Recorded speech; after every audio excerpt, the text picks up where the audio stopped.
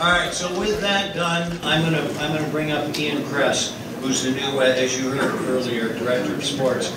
We always like to have the Director of Sports out of Channel 6 introduce our sports speakers today. I did want to say this about Jake. I've known Jake a lot of years. Matter of fact, I know his dad very well. And Jake was at Eastern and a few places in between. And I got to tell you, you got to be empathetic with this. When you're recruiting to a northern climb, you are in a very difficult neighborhood. I mean, when you look at Omaha and see who the finalists are every year in the College World Series, there's nobody north of North Carolina, and not many people east of Mississippi except the Floridas and the LSUs. So it is a very difficult job. So I'm going to leave the rest of this up to Ian Kress. Please welcome to the podium the new Director of Sports at Channel 6.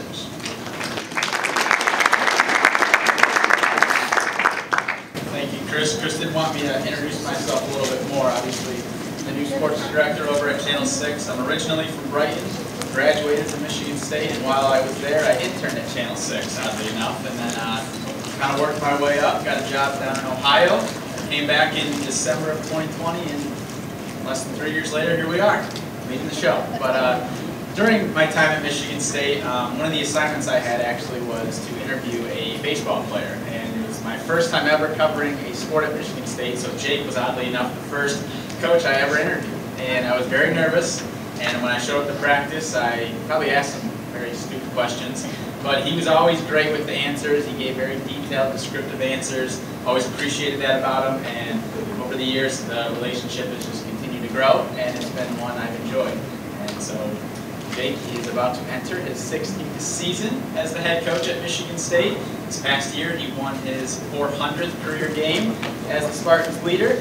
He also had 3 guys drafted in the Major League Baseball draft, and Mitch Jebb went the 2nd round, who was their shortstop, and was the highest drafted Spartan since 1998. So on that note, bring up Jake Voss.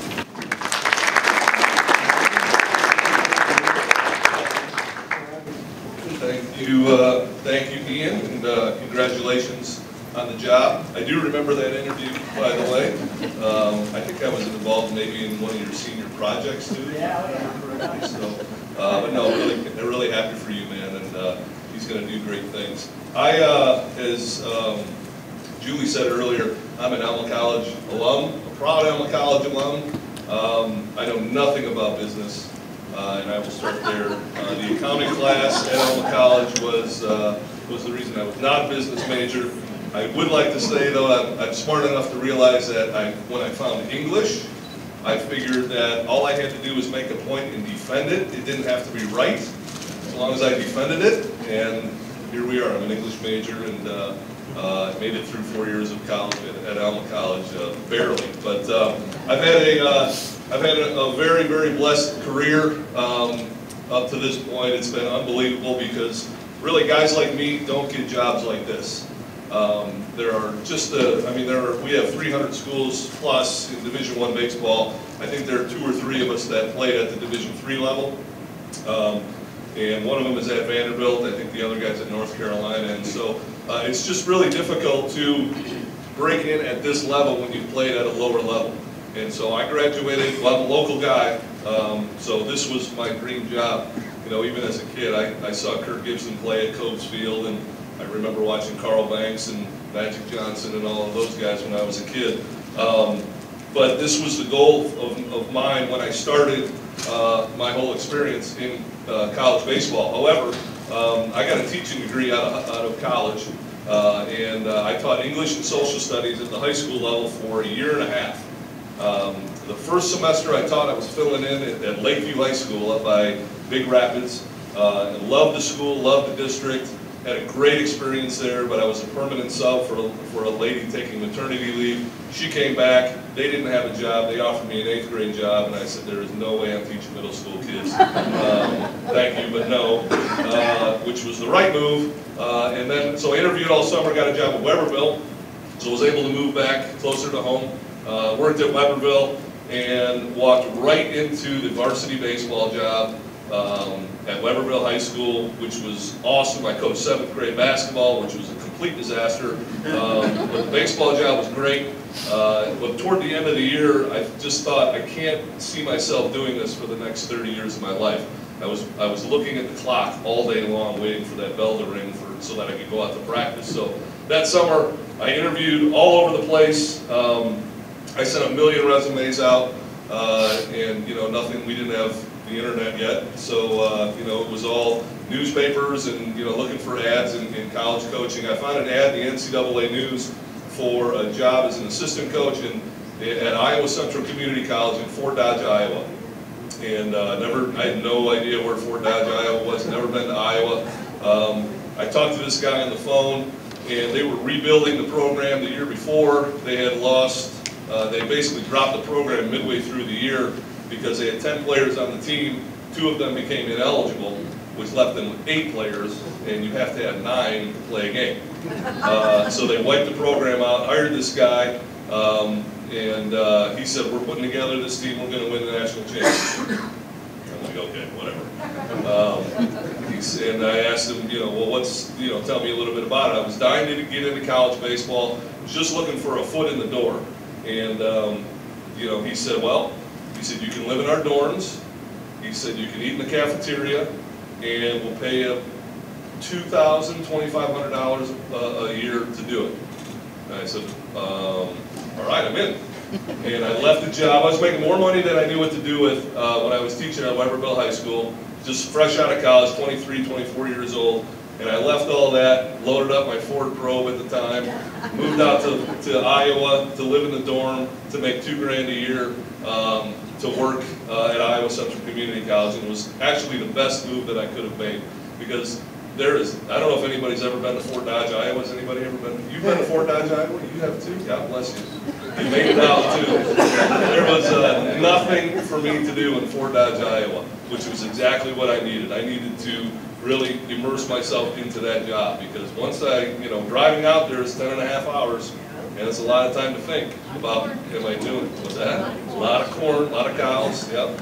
A lot of time to think in that car on the way out there, and I thought, well, if I'm going to do this, then I need to really, commit myself to it. And I had 0 distractions out there.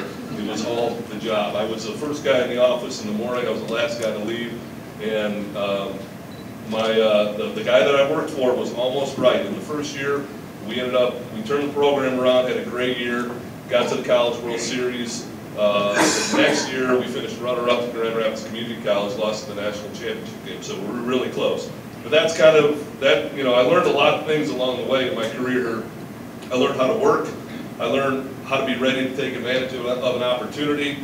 I learned how to dream big, because this job at Michigan State was my dream job once I committed to college coaching. And then I learned how to be patient and how to listen. And all of those things along the way, I learned from every place that I had been. I left Iowa Central and got a job as a graduate assistant at Eastern Michigan University. I was at Iowa Central for 2 years. Met my wife in between those 2 years, worked a bunch of camps, met my wife. She lived in Indianapolis. Long story, you don't want to hear it. But I ended up getting a job as a grad assistant at Eastern Michigan University, and got my graduate degree at Eastern Michigan. Was there, ended up hooking on as the full-time assistant there after a year, and spent 7 years at Eastern Michigan. But we had 35 guys on our team. It was the head coach, who Chris knew very well, Roger Curiel, and myself, and that was it. And if you watch Michigan State basketball play, you look at a bench, there's Coach Izzo is parading up and down the sidelines, and then all his assistant coaches, and then all the guys that sit behind the bench. I mean, it's a 1-to-1 ratio, it seems like, of coaches to players. We at Eastern Michigan had a head coach, and then there was me. And our head coach was the pitching coach, which means he's completely with the pitchers. That's it, which means I get everybody else.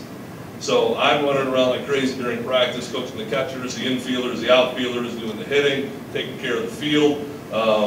I had to basically kind of do it all. I instituted a fundraising thing because we had no money at Eastern Michigan. I was a recruiting coordinator. and I didn't know any different because this was my opportunity, because this was the foot in the door at Division I baseball. And again, guys like me don't get these chances. So I poured myself into it again. Thank God my wife was the breadwinner, and she was understanding, because I could not have done it without her. We had 2 young kids at the time, we have 3 now, but without her support, there's no way that this would have worked. So I was kind of doing everything at Eastern Michigan. Was there for, again, 7 years. Then I had an opportunity. I didn't think my boss was going to go anywhere. He was a lifer at Eastern Michigan. He graduated from there in the early 70s. He'd been the head coach for 10 years, and I didn't see that changing at all. So I thought, if I really want to get to Michigan State at some point, I got to make a move. And a job opened up at the University of Michigan as an assistant. And I ended up getting that job, and I almost got kicked out of my family because, you know, my parents told me, don't bring any of that blue and yellow stuff home for Christmas or whatever, which is, of course, all I did. But I just told my dad, I said, look, this is one thing, this is a move that I have to make for my career, and it turned out to be the right move. I worked for a great guy who's now the head coach at Ball State University. We had a really good team. We had a lot of success down there.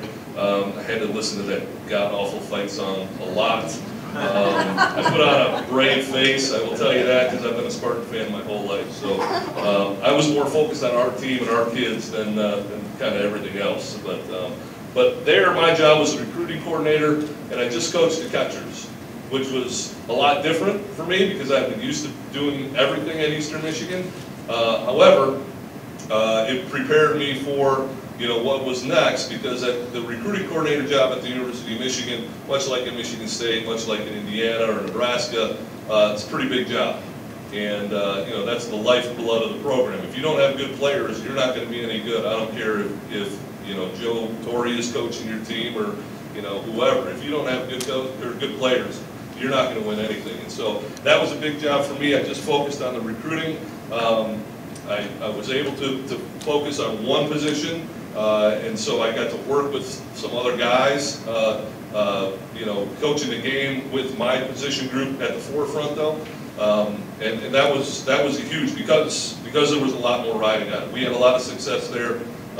We were basically 9 outs away from the College World Series my last year there. And then after that season, the job at Eastern Michigan opened up, the head coaching job at Eastern Michigan opened up. It was right around this time of year. So you think about, you know, Coach Smith at Michigan State just got hired the other day. He's got spring football practice to look forward to. He's going to put his roster together, he's going to have spring football practice, and then in the fall they're going to go compete. I got hired at Eastern Michigan right around this time, and I missed fall baseball, because fall baseball for us is kind of like spring practice. So I get hired at Eastern Michigan, a brand new head coach. I have no idea what I'm doing. I've got, you know, because you don't know until you're in the seat. And so there's no way to know until, you know, you get into that seat. And as an assistant, you're the good guy. You know, the assistant's the kind of the conduit between the players and the head coach. Right? When you're the head coach, now you're making the decisions, and there's a wall that immediately goes up. Right or wrong, it's just kind of how it is. And so, you know, there was navigating that with players and trying to continue to develop player relationships.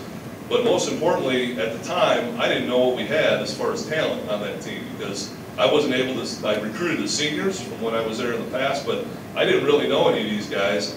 And we kind of went into that 2008 season really blind. We didn't know what we had. And we went out to play our first series at New Mexico State, and we got swept. We lost all 4 games, which, you know, we kind of understood. We figured that would happen. They were pretty good. Then we went to Florida and lost 2 at the University of Florida. Then we went to Florida Atlantic and lost 4. Then we went to Tennessee and lost 3. Then we went to Kentucky and lost 2. We were 0-17 my first year as a head coach. I was so excited to be the head coach. And I'll never forget, we're 0-17, and I'm walking down the hallway to get the mail, and our track coach was there. He was looking at something in his hand, and he looked up and saw me and stopped, did an about face, and went quickly in the other direction because he didn't want any of that bad mojo rubbing off on me. Oh, this is really bad. We ended up winning our first game down at Wright State, which was a good win for us. We came up here to Michigan State, and we beat Michigan State pretty good, which was a thrill for me. And then MAC play started, and I talked about how to be ready to take advantage of an opportunity. We had a young man on our team named Mike Sasha, and Mike was an incredible athlete, but was very injury prone. I mean, he was built like a Greek god. He could run, he could throw. Mike had a stress fracture in his back, we found out in January. So Mike was out for a while. His very first practice back in March, he was so excited. He was the first guy that jumped into this drill. It was a bunting drill. So he squared around the bunt, put the bat out there, the ball hit the bat, and then hit him in the face. Just kind of a dumb luck type of thing, which, you know, shattered his orbital bone, so he was out for a couple more weeks. Mike was finally able to play our first conference series against Miami of Ohio. It's Friday night, it's freezing cold. We're playing Miami of Ohio at our place, and the game goes along, we go into extra innings. It's a good game, back and forth. You know, it's one of those games, you know, we were 2-17 at the time, like we actually could win this game, which was you know, a thrill in and of itself. But we get into extra innings, and I had used my pinch hit for my DH, so the pitcher had to be put into the game to hit, and the pitcher was supposed to lead off the next inning. It was like the 12th inning. I couldn't have a pitcher lead off, but Mike was our last guy on the bench. I'm like, Mike, I need you to hit. You just got cleared yesterday. I need you to go in and pinch hit. He's like, okay, here we go. So he's all excited. He jumps into the batter's box. First pitch of the inning is a curveball. I'll never forget it. Curveball that bounced about 4 feet in front of home plate. Mike swung at it and missed. And now I feel terrible because as a coach, my job is to put these guys in a position to be successful. And Mike hadn't swung a bat for months because of all of his injuries, and I'm asking him to do something that he's not ready for. And I'm really kind of embarrassed for Mike, to be quite honest with you. Embarrassed for myself and our team. The second pitch was another curveball, bounced on top of home plate this one, so it was a little bit closer. Mike swung and missed again, so now the count's 0-2. For whatever reason, this guy who's pitching decided to get away from throwing curveballs, which, you know, for the life of me to this day, I don't understand. But he threw him a fastball for a ball. He threw a couple others that weren't real close. And now it's a full count with nobody out. Mike's leading off the inning. I'm thinking, well, maybe, you know, maybe this guy will throw him a ball. Maybe he'll hit him. If he hits him, that's great. And then he'll go down to first base. And, you know, I mean, you're trying to think of anything that could be positive. So he threw a strike, and Mike wound up and hit it. I'm like, oh my God, he hit the ball. I can't believe he hit it. He actually hit it. And I'm watching the ball, and he hit it on a trajectory that is like a 45-degree angle off the bat. He hit it hard. I'm like, holy smokes, I mean, this ball's going. I turn around, I look at the left fielder. Left fielder's running back to the fence. I'm like, this is, you know, it could be off the fence or, you know, something for a double. And the ball ends up clearing the fence for a home run. We win the game. Oh my God. Third win of the year. It was one of the coolest experiences I've ever had with a player.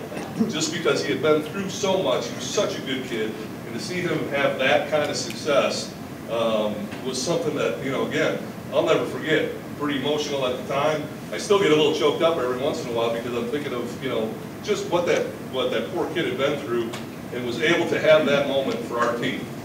That moment kind of catapulted our team, and believe it or not, we went from 0-17 to winning the Mid-American Conference West Division. We were the #1 seed for the conference tournament. We rolled through the conference tournament and played the NCAA regional for the first time, well, for the second time since like 1980 or something like that. So, but had that moment not happened, I don't think we would have won a championship. Mike was ready to take advantage of that opportunity. I didn't think he was. It took him a couple pitches to get ready, I think. But he was ready for that opportunity, and he took advantage of it, which was really cool. The third thing, again, you know, I learned about how to dream big. Again, driving out to Iowa, Michigan State was my dream job. And I thought, if I'm going to do this, this is where I want to end up. The job had opened up a couple times. It opened up the first time when I was in Iowa. I was 24 years old. I knew I didn't have any chance of getting the job. Didn't apply because that would have been a waste of time. The job opened up again when I was an assistant at the University of Michigan. And I didn't apply at that time either because I knew that there was no way they were going to hire a guy from the University of Michigan to work at Michigan State. And right or wrong, that's the truth. And you know, I just, it wasn't, the timing wasn't right for me. And I wasn't ready for that either. And so I passed up on that job, and they hired a guy actually that was younger than me at the time, and I thought, well, that's it. You know, I missed the opportunity, and it's probably never going to happen. So, you know, I went through my job in Michigan, just kind of kept my nose down and tried to do my job. And being patient and learning how to listen was the fourth thing that really I think I had learned, and that became really important at that time, because I had to be patient for the right job for me, and you know, I had to make a lot of decisions and listen to a lot of different people along the way, so that I could make that right decision if and when that opportunity came. At Michigan, I had a chance to sit down with Bo Schembechler just one time, and it was I think it was about a month or two before he passed away. He was over in the football building, and I had talked to our sports information guy, and I just asked him if Bo was ever around. He said, yeah, you want to meet him? And I said, well, sure. I hated Bo Schembechler when I was a kid. I mean, I thought this guy was like the devil incarnate, right? I mean, you're a Michigan State fan. This is the head coach of Michigan. You know, I don't like that guy at all. But I thought, well, I mean, how many opportunities am I going to have to sit down with a guy like Bo Schembechler? So we sat down. I walked into his office. He kicked Jerry Hanlon out, who was his like offensive coordinator, I think, or his assistant, you know, forever. And Jerry, get out of here! I got to talk to this guy. So he's got a big cigar, big fat cigar that he's chewing on. And I bet I sat there. He took about an hour with me. I'm just the assistant baseball coach. I'm nobody. And that guy spent about an hour with me. We were just talking sports, talking jobs, all of that. And toward the end of it, he said, "What's your goal? What do you want to do with this whole, coaching thing?" And I told him I had my whole plan laid out. Like I said, "Well, coach," I said, by the time I was 30, I wanted to be an assistant in the MAC. By the time I was 35, I wanted to be, an assistant in the Big Ten. By the time I'm 40, I wanted to be a head coach somewhere. By the time I'm 45, I wanted to be a head coach in the Big Ten. And I didn't mention Michigan State. But he stopped me. He said, and I was very quick to point out that I had accomplished all these goals ahead of schedule. Like I'm on it right now. Like this is where things are going great. I'm in the right place, and he's shut me up. He said, "Stop." He said, "I don't want to hear any more." He says, "The only thing you need to worry about is doing as good a job as you can where you're at, and I'm telling you, the rest of it's going to take care of itself." And I had the foresight. I'm not the smartest guy, but I had the foresight to listen to that, and that really hit home for me, because we won the regional at Vanderbilt that year. Our pitching coach, who's a great guy, everybody's hugging on the field, and it's big dog pile and all that stuff. And we're walking off the field with our pitching coach, and he says, "Well, where do you think our next jobs are going to be?" And he was more focused on the next job, and I think that was the difference. And I was more focused on just doing as good a job as I could do where I was, because that's what Bo told me, and it ended up working out. So being patient, learning how to listen, has been huge for me in my life, and with my job, with our players. I feel like we've learned a lot along the way. The landscape of college baseball, college athletics has changed a ton in the last 5 years even. But there are some things that we do with our program that we've built our program on that we want our guys to kind of embody every day. Discipline, passion, and detail are the three things that our players see every single day. Before practice, it's in the locker room. Before games, we talk about it. We can play a disciplined brand of baseball if we can play with some passion and enthusiasm. Let's be honest, baseball is not a fast-moving game. It can be pretty boring. And so you have to create some type of energy if you're going to play at a high level. So if we can create that passion, and then if we can take care of detail, I think we have a chance to be very successful. I stole that from a young business professionals luncheon that I was at my first year at Michigan State, and that it clicked for me at that point. I said, that's what we're going to build our program around. We tell our guys we want them to impress somebody every day. Somebody's going to see you for the very first time at some point today. So whether that be some little kid who's come out to watch us play, kind of like what I was when I was a kid. I thought those guys were Superman, and it's the same thing when a little 5-year-old kid comes out. And so, what kind of an impression are you going to leave on that kid? But it also could be somebody's parent, somebody's grandparent. It could be president of a company that's just kind of killing time, because where our field sits, it's in the middle of campus.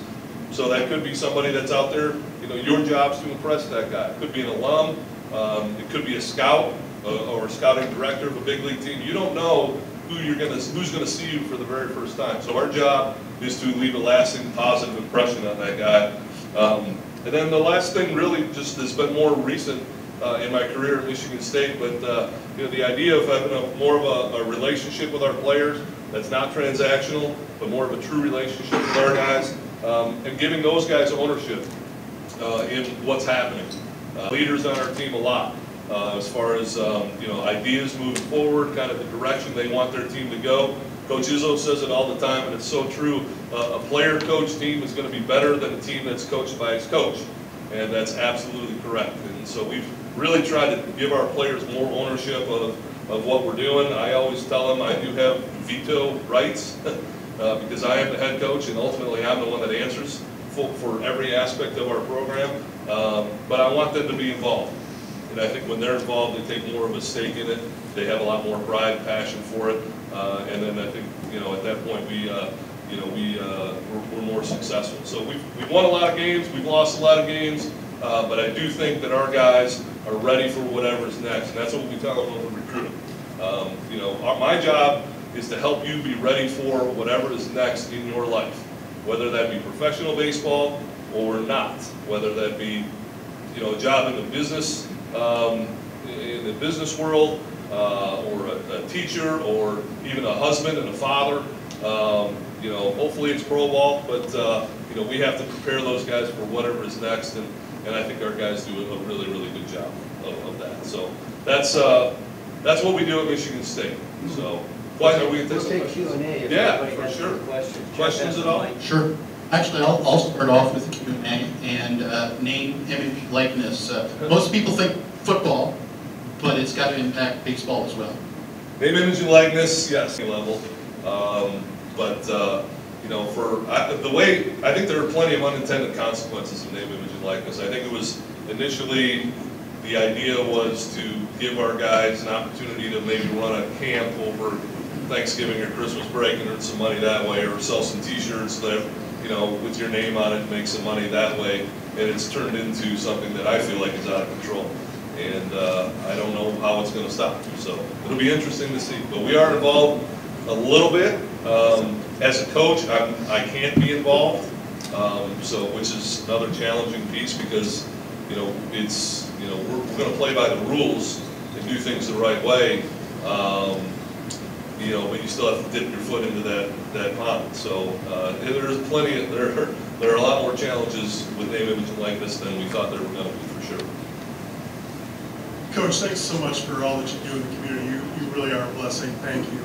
I do have a question with regard to your dad. He is truly a local legend, and the community's been blessed to have him as well. And I'm just curious about his influence on your career and some of your philosophies. Yeah, thanks, Nick. I appreciate that. My dad, I invited him out here today. I saw him on my way to the car. He teaches a baseball class at Michigan State, actually. And he just turned 80, and he coached at Lansing Everett forever, and then coached at Lansing Catholic. He's in the Michigan High School Hall of Fame. Very proud of my dad. I had a chance to play for him. I had a chance to coach both at Eastern Michigan. He was our volunteer assistant, and then he was actually my volunteer assistant here for 4 years at Michigan State. I had a chance to coach against him. I played at I was coaching at Weberville High School. My dad was coaching at Lansing Everett. And we went over and played those guys, probably the most nervous I've ever been before any game in my career, and that's the honest to God truth. But yeah, my dad was, you know, if I could be, you know, really half the coach that my dad is, I would have a lot of success, I think. You can't go more than 10 feet. I love bringing them to basketball games. I love bringing them to football games on campus. Used to drive my kids crazy because you can't walk more than 10 feet before somebody stops. Say, hey coach, how are you? Or, and I get that a lot now too. I'll get stopped, and they don't really want to say hello to me. They're asking how my dad's doing. And you know, I had your dad I had your dad for gym class at West Junior High School in 1968, type of thing. And I get that a lot, and I love it. He's a Hall of Famer in every sense of the word, for sure. And you know, I've tried to develop a lot of what I do based on what he did. You know, he worked his tail off at that baseball program. He was a high school gym teacher, and he did nothing but, you know, once he figured out how to get a student teacher involved, he kind of became a full-time baseball coach and just kind of turned his teaching responsibilities over to his student teacher. You know, he worked on that field constantly. He was always doing something to try to develop his players. The relationships that he had with his players, fundraising, I mean, you name it, you know, he did it. And so, yeah, I learned an awful lot from my dad, for sure. Very thankful for him. Thanks for the kind words again. Hi, Jake. I have a question. Uh-oh. It's not about Elma. Okay, I know good. your story, so it's good. I'm curious about something that Chris alluded to earlier about recruiting, and in a northern school, in a Big Ten school, how does your recruiting process work, and how do you measure that success based on geography sometimes? Yeah, we like to think about recruiting in our office as kind of taking an inside-out approach, right? We try to stay close to home first, branch out to the Midwest as we need to, and then we can go nationally. We feel like if we have to. Our first baseman last year was from Pasadena, California. Really hadn't seen much snow since until he came out here, and you know, he had a pretty good career for us and ended up signing for almost $1 million. And so, you know, I think you have to have guys that are used to playing in the cold. Even a day like today, you know, we brought out Oregon a number of years ago. We brought out Fresno State a number of years ago. And I was praying that it would be as cold as it could be, because we do have a temperature limit that we play. Just as an aside, if the real feel, according to AccuWeather, and this is the truth, the real feel according to AccuWeather is 28 degrees a half an hour before the game, we play. If it's 27, we don't. But if it's 28 or above, we're playing. So we play in a lot of cold weather. And I think you have to have guys that are used to playing in the cold weather, number one. We've had teams here in the past that it was very evident that they didn't want to play in the cold weather, and we try to sell our guys on the fact that we're just going to be tougher than them. And we've had a lot of success with that playing at home. But even more than playing in the cold weather is getting ready to start your season inside, because that's a lot different. You know, you can't inter-squad like a lot of other schools do. When we go south to play our first game, sometimes the first day that we see a fly ball is the day of the first game, which, you know, it gives me a lot of gray hair, I can tell you that, but that's kind of what it is. So I feel like we have guys that I wouldn't say they like to play in the cold weather, but they accept it, they understand it, and that's because we recruit the majority of our guys from the Midwest. So, yeah. Your response to Julie's question made me think of what are some of the advantages and disadvantages that are going to come to the new West Coast programs coming into the Big Ten, specifically how that's going to impact what you do in the baseball team? Yeah, well, it certainly continues to make our league better and better, baseball-wise. Those are 4 really, really good programs in USC, UCLA, Washington, and Oregon. So the talent level just continues to get better and better, which I'm not that excited about, to be quite honest with you.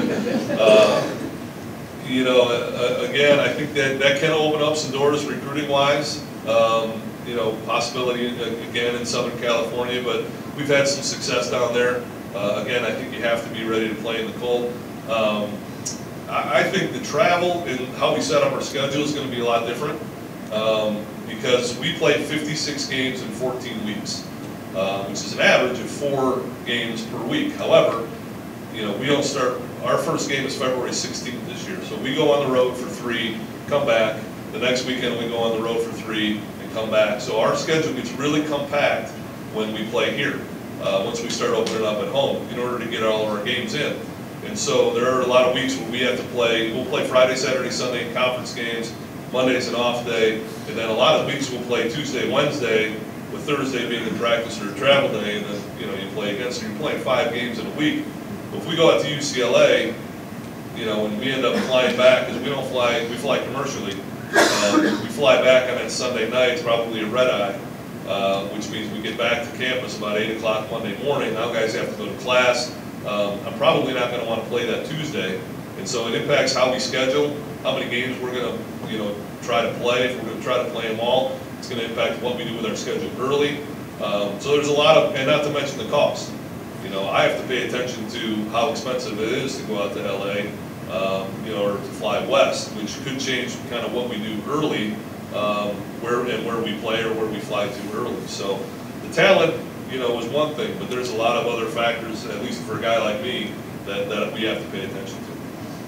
But I told the guy that makes the schedule, I said, if the first conference series is March 15th, then I want to play USC here on March 15th, please. He said, get in line, that's what everybody has to do.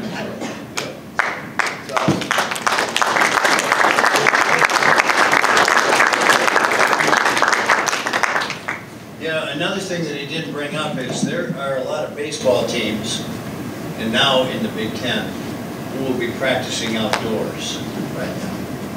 We don't have that advantage. We're inside.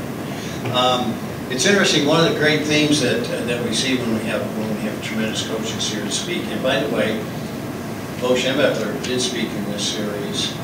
I was fortunate to know Bo, and it was about 3 weeks before he died. So we were one of his last speeches.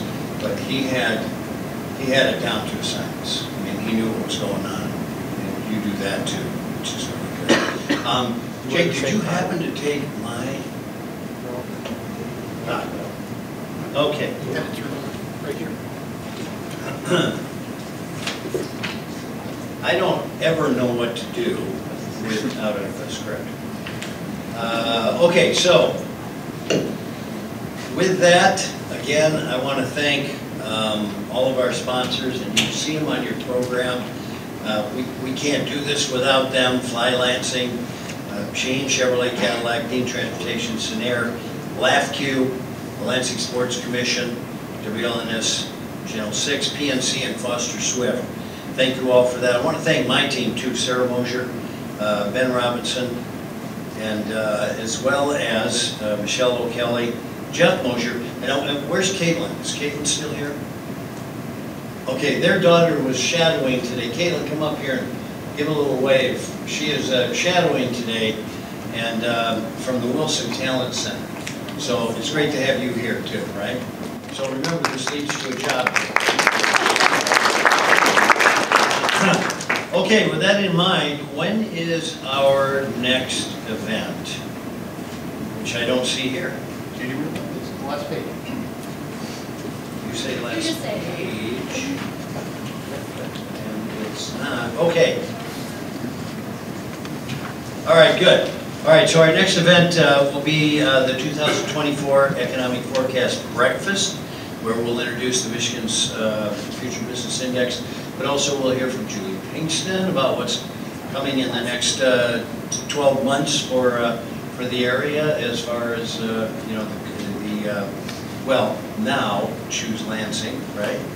And a number of other people from this area, so you get a real good economic feel for it. The newest Future Business Index is out in the field right now. I encourage all of you here, use that in your program to answer the questions today, if you possibly can. So with that, thank you very much for being here. We appreciate everyone's involvement. Ian, thanks for coming out and introducing Jake Boss. Jake, thanks so much for spending time here. And Eric Rosecrans is a former pitching star at MSU. Thank you for coming and making sure everything Jake says is right. Okay. All right. Thank you very much. Have a prosperous month. And